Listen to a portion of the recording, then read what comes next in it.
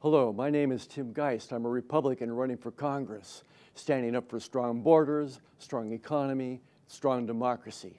When I was just a boy, I prayed for Richard Nixon to become president. Each election I prayed for Richard Nixon, he did become president.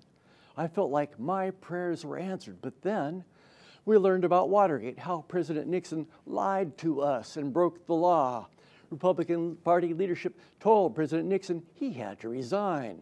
Republican leadership knew protecting American democracy like that would make the next election for Republicans difficult.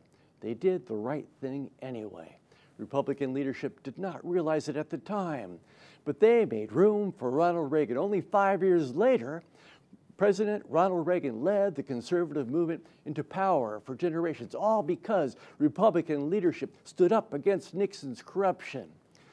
Let's do the right thing for America. Please do not vote for Doug LaMalfa. He uses lies to make us hate fellow Americans.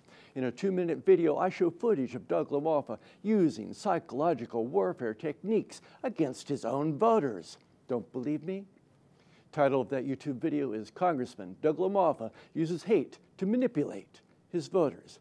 I am Tim Geist, Republican for strong borders, strong economy, and strong democracy. Thank you for listening.